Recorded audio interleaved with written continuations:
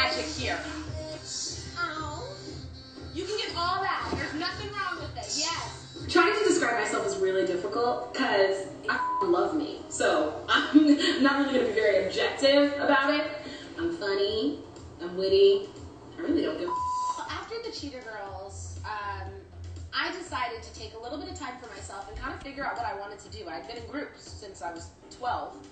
I didn't ever really want to be a solo star. That was never something that, took me. I always loved being in girl groups because I love the teamwork. So I got with my manager and we started developing artists.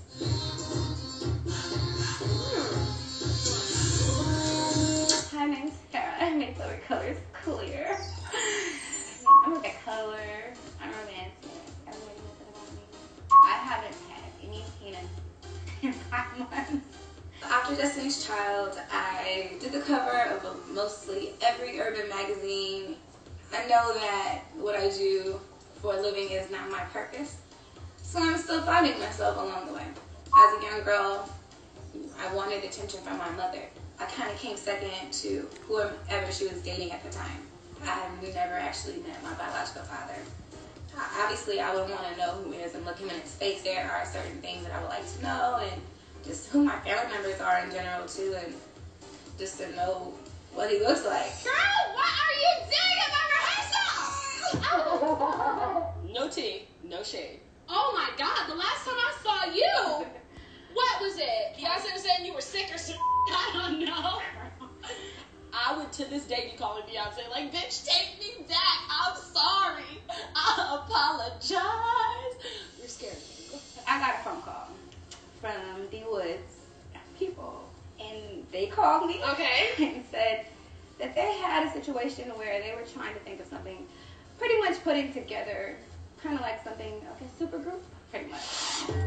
I'm the most negative person when it comes to this idea. No. Nobody knows each other's full stories. Right, except You know for what I mean? I've been in 2 multi-platinum successful groups. And they weren't disbanded. And I've been the biggest one, and they're still together. I know, but you weren't in it. I wasn't in it. I sold 19 million albums on Say My Name. I know, but did you? Did I what? Ask. Did you? Absolutely, I sang. Say my name, say my name. Did you sell the records though? Honey, ask how many records they sold after I left, individually, and as a group, if they sold that many since Say My Name, the biggest selling record of Destiny's Child. Do your homework. I think that this is really great because a lot of these women come from very successful groups, but for some reason or another, things didn't work out. And so I'm very interested to see What happened. at the end of the day, if there's anything that we all can do with our shared experiences, then I think that that's beneficial. And I'll try to have an open mind about it. I'll try.